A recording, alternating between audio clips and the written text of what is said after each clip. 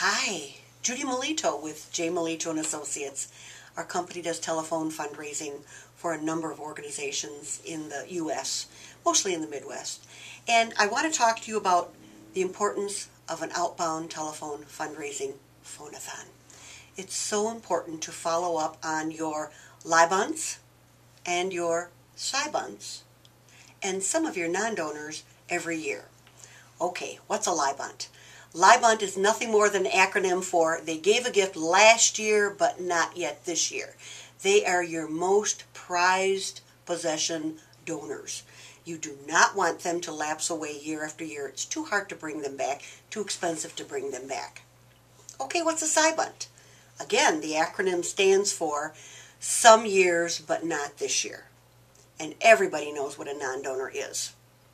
Now, the importance of a phone-a-thon and using an outbound telephone fundraising company like ours is that we can call those lybunt and those sybunt donors, ask for their gift of support, and take you up over goal every year.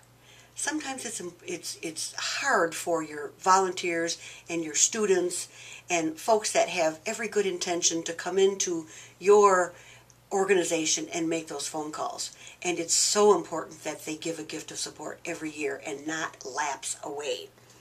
And during your phone-a-thon, you have to make sure that you plan the calls to wrap around the direct mail solicitations that you're going to be doing. If you're going to be sending out a full-blown solicitation package with a brochure and a pledge card and a remit envelope, then we suggest that calls begin 4 weeks after that solicitation lands in the household. If you are just doing a little e-blast or a postcard or a website notification, then those phone calls can happen right away, even the next day after the postcard hits the mailbox. So plan your strategy, plan your phone-a-thons, give us a call. We're happy to do the telephone fundraising for you on behalf of both your lybunts and your sybunts and a few non-donors this year. Thanks again.